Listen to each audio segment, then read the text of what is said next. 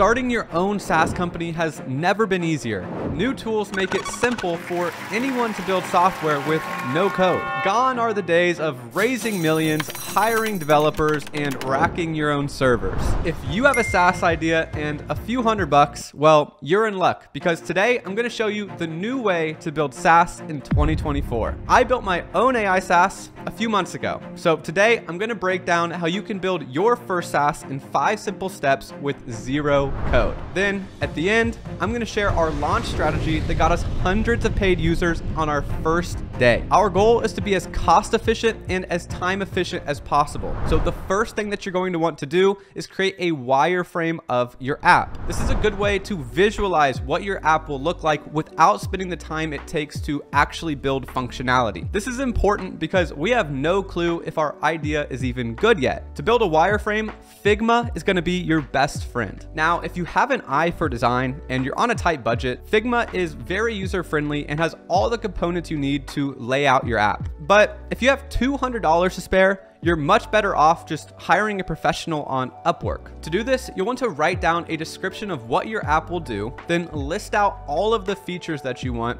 and then gather a few reference images, some screenshots of other apps that you want yours to look like. The more reference images you have, the better the designer will actually understand your vision and the faster they will get it done. And here's an example of an Upwork listing that we have used to hire Figma designers on Upwork. A Figma design should be done relatively quick and can be done in a week, but it depends on the complexity of your idea. Once you have your Figma design, now it's time to figure out if people think your idea is good. So step 2, test your idea. This is what people typically call validating your software. It's best to see if people are even interested in your idea before you spend all this time building the functionality. And since you have a Figma, you can easily show people what the app looks like. And from the outside, it looks like a fully built app. Some advanced Figma apps are clickable, so people can navigate each tab and click through the app. The first thing you want to do is find a few people that could potentially be interested in your app. Then send them a message. Just say, hey,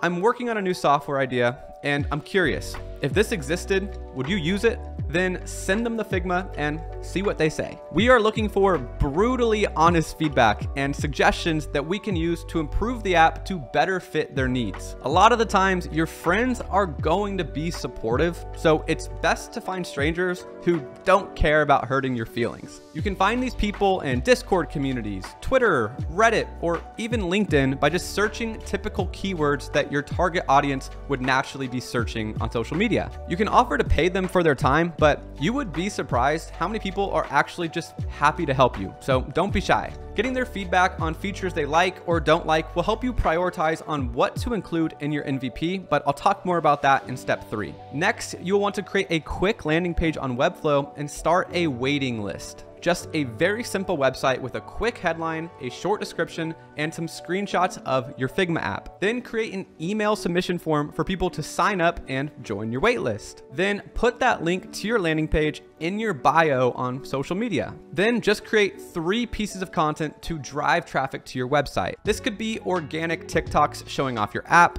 Twitter threads, Reddit posts, or probably the most effective, a $50 Facebook ad. If people are signing up for the waitlist, you might be sitting on a gold mine. When people sign up for your email list, email them. Ask what they're looking for, what they need it for, why they are looking for it right now, how they found it, and what else they're considering. When it goes well, ask them to hop on the phone. This strategy validates your idea. It helps you discover your ideal customer profile and helps you find customer acquisition channels that are going to help you in step 4. Now, I know this sounds really uncomfortable, but this pain in the short term will save you months of misery. Now, side note, if you have a small following, some cheeky founders will do a pre-sale. They will offer lifetime access for a steep discount if the person pays before the app is released. This is a way to fund the actual development of the app, and getting someone to actually pull out their credit card and pay you is the best form of validation. It's basically a clear sign that your idea is a winner. Now that your idea is validated, it's time for step 3.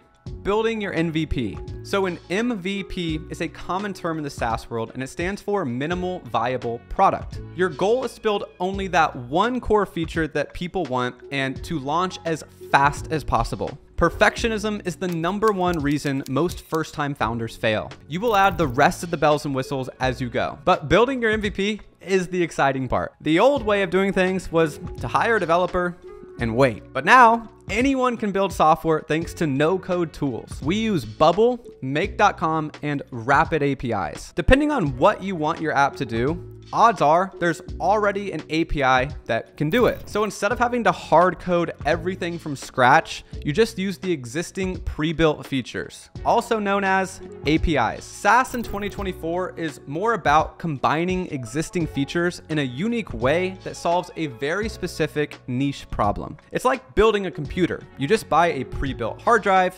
processor, graphics card, and motherboard, then piece them all together. If you want to make a sports betting app, just use the Rapid API's sports betting API, and then you have all of the odds, all of the recommended bets, and payouts in your app. Just connect the Stripe API and you're open for business. Make.com is the easiest no-code API builder to use because it's 100% visual. You just drag, drop, and connect each step, and that's what we use to power the backend of Revamped. Rapid API has just about every feature you could imagine, but you will need to be able to copy and paste a small line of code. It sounds intimidating, but Bubble makes it super easy, I promise. Once you find the pre-built features that you want to use, it's now time to bring your Figma wireframe to life in Bubble. Bubble is a drag and drop software builder where you can start adding all of your components, tying all your APIs together, and connect all the buttons. Since it's all visual, you can get the hang of it pretty quick, but I want to make one thing clear. I started this video saying software has never been easier, but that doesn't mean you snap your fingers and it's done. There is still a learning curve. You need to understand SaaS lingo, like servers, databases, admin panels, APIs. And even though Bubble is 90% faster than traditional code, you still have to learn where everything is, how to configure apps, and the overall flow.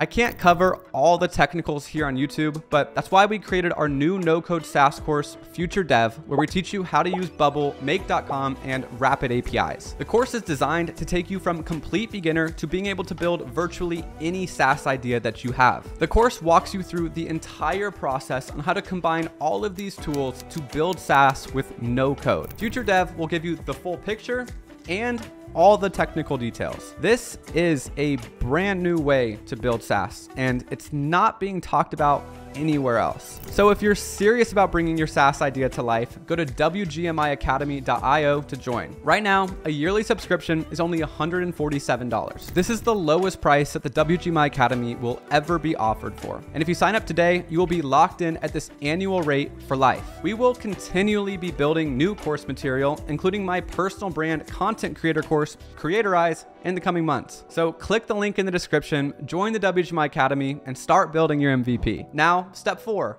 the pre-launch. What I like to do is start building up media assets as I'm building my MVP. And the earlier you start doing this, the more money you're going to make when you launch. And by media assets, I mean Instagram accounts, Discord communities, newsletters, Twitter accounts, this YouTube channel. This is where you have to know your own personal strengths. Some people are good at writing, others are good at talking. Maybe you're good at video editing or make banger memes. It doesn't matter what style of content you're good at, but you need a content strategy. In 2024, content is king. So to set your SaaS up for success, you just need one content style on one content platform. This could be memes on Reddit, threads on Twitter, AI-generated ads on Instagram, or my personal favorite, paying UGC creators for TikTok. The goal of this is to build an audience of people in your target audience. And I want to make one thing clear. You're not making an account under your software company's name. We are making what I call disguise accounts. You're just an innocent account giving people free content. For example, if you're making a SaaS for people who flip cars, you can start an Instagram account called Everyday Car Guy and start educating people on the car market, whether that's cars for sale in a certain area, news on the car market, or trending models. You are trying to attract people who will naturally be interested in your SaaS when you launch, and you attract them by giving them content up front and for free. Another example is if you're making that sports betting app, create a Twitter account and start tweeting your picks for popular games. Write threads on your strategy and your theses, or even just make memes that are culturally relevant and the sports betting community. Then when your sports betting app is ready, you can start advertising your tool organically through your content. This is called content marketing, and it is by far the most effective way to launch SaaS in 2024. And you don't even have to use your own face or voice. You can use AI generated voices, make graphics on Canva, hire UGC creators, just get creative. The future is pretty cool. Now, step 5, launch. It's time to prepare for the launch. The first thing you're going to need for your launch is a sales page. This is going to be similar to the waitlist page you created in step 2, but you're going to need a demo video and a sign up page. The demo video can be a simple Loom video of you walking them through how the app works with voiceover and screen recording. Your sign up page should just clearly display your pricing and encourage them to sign up for a 7-day free trial. Just make sure your Stripe is connected properly. We do cover this in the WGMI Academy, but it's pretty straightforward. Next, you'll want to make the copy on your sales page as concise as possible. Do not get bogged down in all of the details of your app. Only focus on the outcome that they will get and the problem that your app solves. People should be able to understand what it does and who it is for in only 2 sentences. Lastly, visual step-by-step images with short descriptions breaking down how the app works will be very helpful because not everyone will be able to watch the demo video with volume on. And now that our sales page is ready,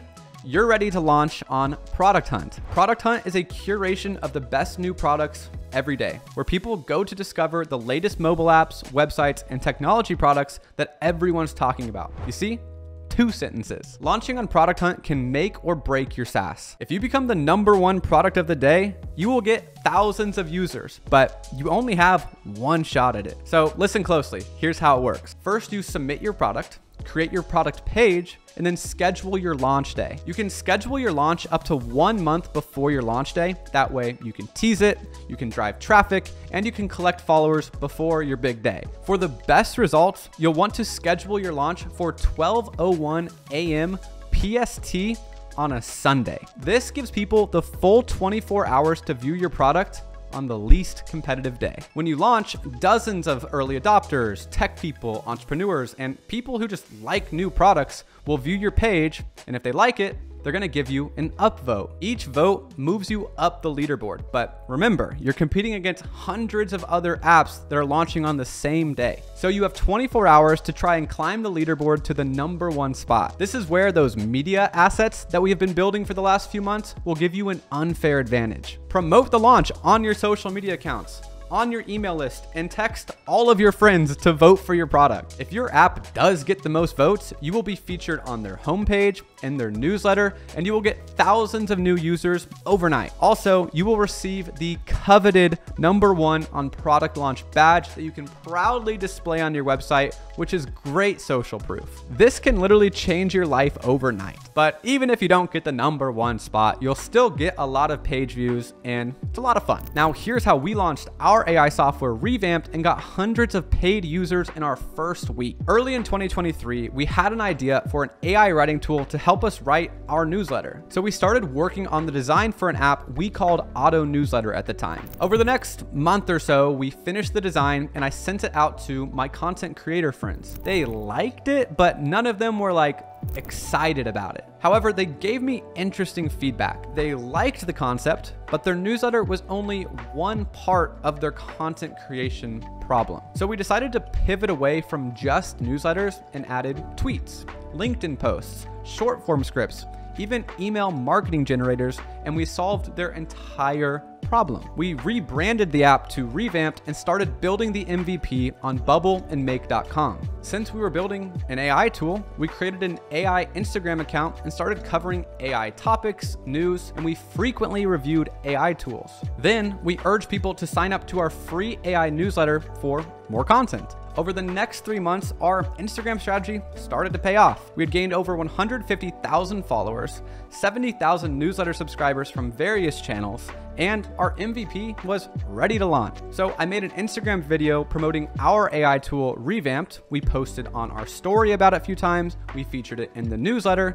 And just like that, we had our very first 100 users paying us $45 per month in the first week. A month later, on the back of our newsletter success, I made a big video on how to start a newsletter. And in the video, I showcased how we use Revamped to write our newsletter. And that got us another few hundred users. And if you're one of them, thank you. I would love feedback on how we can make it better for you. So if you're someone who uses Revamped frequently, please leave a comment and I'll personally reach out to you. Now, our next step is to implement a viral loop. This is something where your logo or your brand name is shown publicly when a customer uses your product. Beehive is a great example. When someone signs up for the free version of Beehive, they let you build a landing page for free. But the catch is the domain to subscribe to your newsletter is beehive.com/your newsletter name. So when someone signs up for that person's newsletter, they see the Beehive domain. And if that subscriber ever decides to start his own newsletter, odds are he's gonna go with Beehive because it's familiar now. Another great example is Linktree. Everyone puts those in their bios on social media. It's genius because it's free word of mouth marketing and it's organically baked into the product. Viral loops are the ultimate hack for SaaS growth. If you wanna learn how to build no-code SaaS, click the link below and join the WGMI Academy.